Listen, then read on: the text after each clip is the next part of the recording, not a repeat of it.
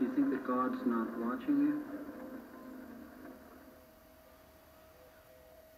Do you think he's nodded off while you were in the public house? Or that he was busy with some angel while you stumbled home? Or that his back was turned while you were digging up your neighbour's turnips?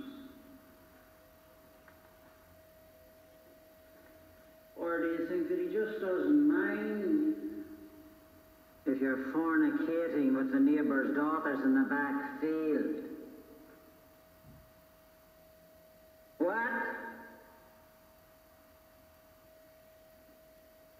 Oh, you must think God's the biggest idiot going. Well,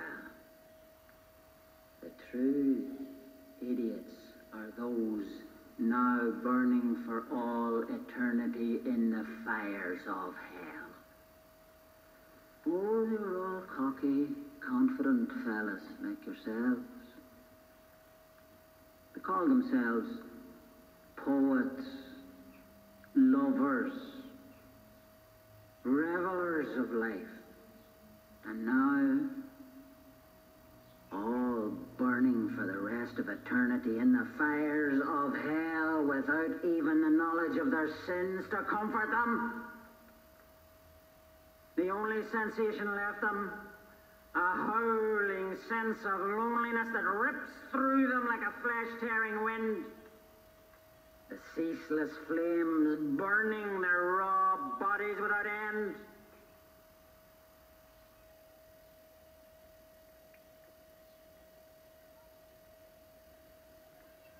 We have come at the urgent demand, Father Meaney.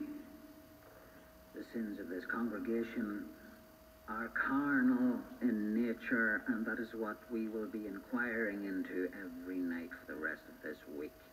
Do not even think to miss, or I shall come out and preach to you while you're footing the turf or sowing the fields. The word of God will not be denied.